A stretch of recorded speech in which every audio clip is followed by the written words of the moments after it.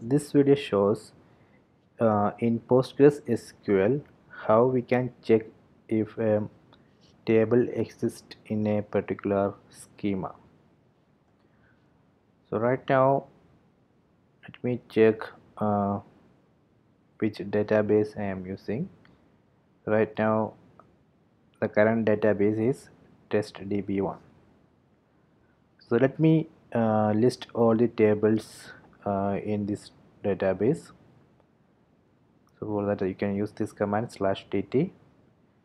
So this database has two tables, company and department. So you can see that these two tables are under this schema public. Okay, so I am going to check if this table exists in this public schema. So there is two options. So let me show the first option. So this is the option 1. You can use this command select to underscore rich class, then schema name dot table name. So when you run this command, you can see it has printed the name of the table. So if you give some wrong table name, you will not get the result. So this way you can check.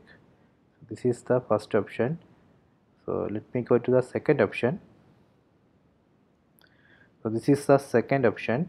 So you can use this select query, select exist, then inside bracket select star from information underscore schema dot tables, where table schema. So you need to specify the name of the schema. So in this case it's public. Okay, then table name, that is company, this one. So let me execute it. So if this table exists in this public schema, you get the true. So let me give a wrong table name. So in that case you get false. So this way you can check it. Okay, so please subscribe my channel, please like and share the video. If you have any doubt, please comment.